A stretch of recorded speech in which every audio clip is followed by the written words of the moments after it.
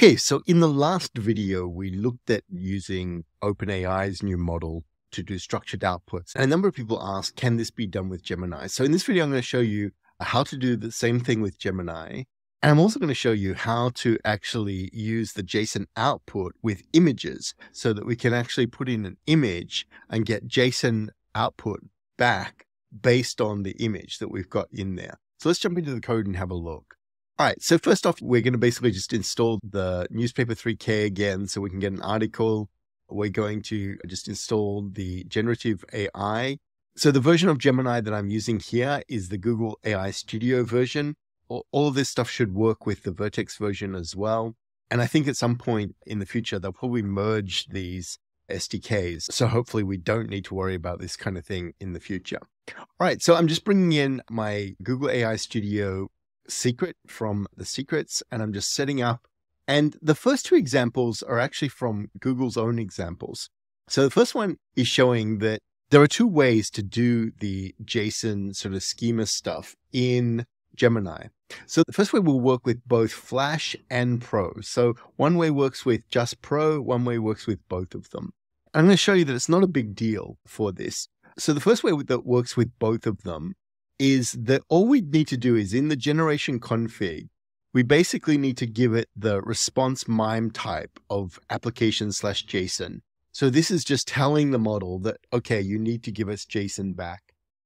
And you can see that once we've got that, we can just basically put in any sort of normal string prompt and we will get JSON back out of this. So in this case, we basically just told it that, okay, we want you to make a sort of recipe where it's going to be a list of these recipes that you're going to return, and that you're going to, each recipe is going to basically have a recipe name in here. So this is taken from their examples. And sure enough, we're asking for a list of 5 popular cookie recipes. And going through this, we can see that sure enough, we get a list back of dictionaries where each of them is a different kind of cookie recipe name in there. All right, now, if we look at what we got back though, we got a string back. So we would need to convert that ourselves. So just, you need to keep that in memory. The next way to do it, and this is the one that only works with Gemini 1.5 Pro, is that you can basically tell it that you're going to want JSON back, just like we did before, but we can also pass in a response schema that we're going to get back. So here you can see I've added a little bit to it where not just recipe name I wanted this time, I want the ingredients. And I'm making a class to represent that. Now, unfortunately, it doesn't take just straight up Pydantic classes in. So I will show you some tricks of how to get around that in a second. But if you just make your class like this, using these typing extensions to make it a typed dictionary, you can then basically pass that in. And you can see now we just basically say, right, list 5 popular cookie recipes. And it already knows the schema that it's going to use here. And so sure enough, it responds back with a list of them. For each one of them, we've got ingredients, we've got the recipe name in there. And now this is still a string, so we need to basically pass it with JSON loads and convert it to a dictionary if you want to access things in there. Let's jump in and have a look with the Pydantic classes. So if we just take the same thing that we had here and we make some Pydantic classes out of this, what we can do is we can take that response that we got back, load it up as JSON, and then just run it through and put it into our Pydantic classes that we've got there. So now we can basically access each one where we can just pick out from the list of recipes, the first one, print out the name, print out the ingredients, etc., and go through that. And you see here, we've got a loop just going through all of them. And then if we just want to access one in particular, we can go through and just access it like that. All right, so let's jump on to what we were doing in the previous video where we want to pass out stuff from an article. So I've copied over the Pydantic classes exactly like before, and I haven't changed those at all. Now, what I'm going to do though, is to get them into a format that I can put into this, I'm going to just basically say article response.schema.json.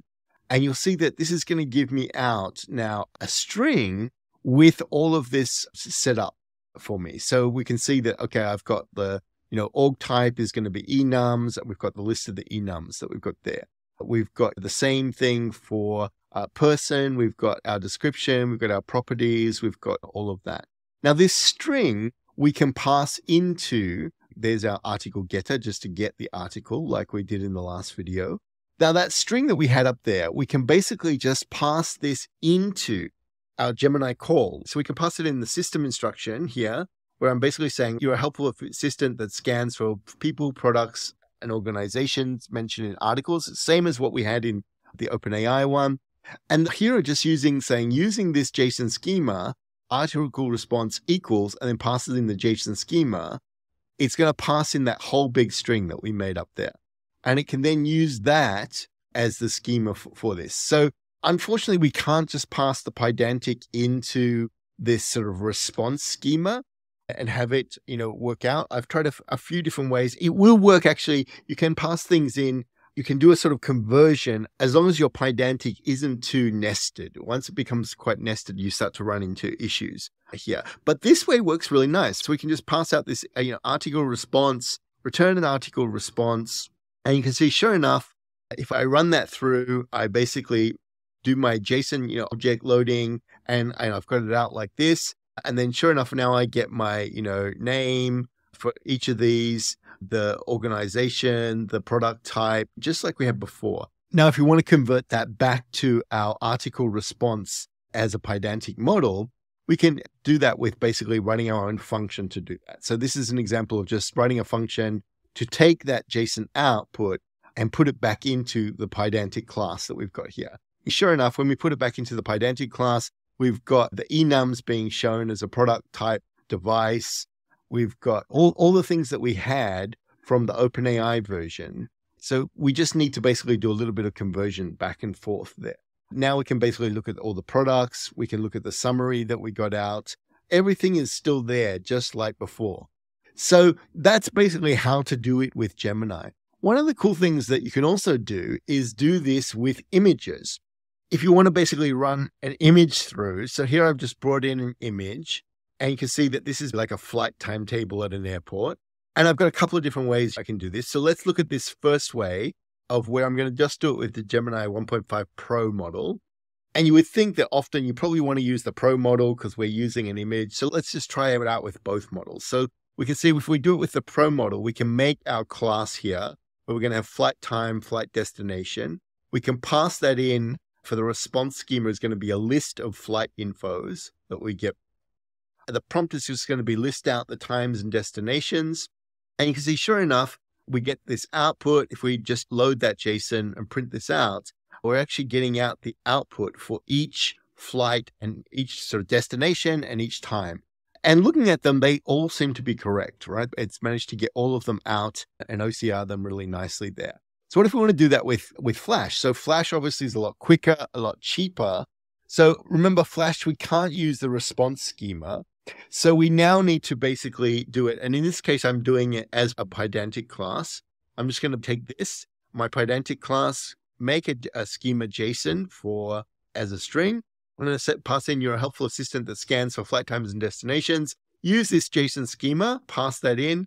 I want to return a list of flight infos there. And then I can just pass in my prompt, list out the flight times and destinations. Now you'll notice that again here in the model generate, I'm passing in the prompt and the image. So I guess I didn't point that out up here. We've got our image there. So whenever we pass an image in, we can pass in a list of multiple things. So I've got a prompt and then image here. And you can see that I just printed out the schema so we see what's going in. This is the schema that's going in. And sure enough, we get a response text back that if we pass that as JSON and pass that through, again, we're getting the full list of flight times and flight destinations.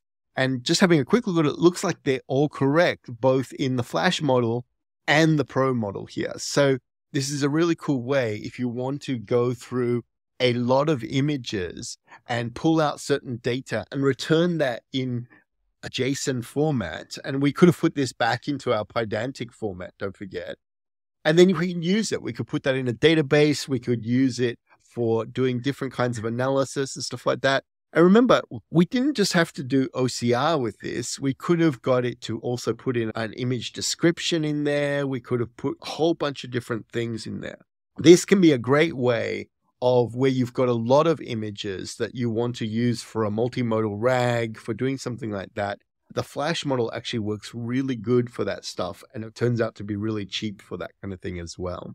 So overall, I just wanted to show you how to do the same thing in Gemini, and then also just show you how to do this with images so that you can actually start to do multimodal stuff. And you could imagine in the not too distant future, we're going to be able to do this with things like audio as well. So for your own apps, you can start thinking about, okay, what can you use these things to do? And what are the sort of creative apps that you can make with? Anyway, as always, if you've got any comments or questions, please put them in the comments below. If you found the video useful, please click like and subscribe, and I will talk to you in the next video. Bye for now.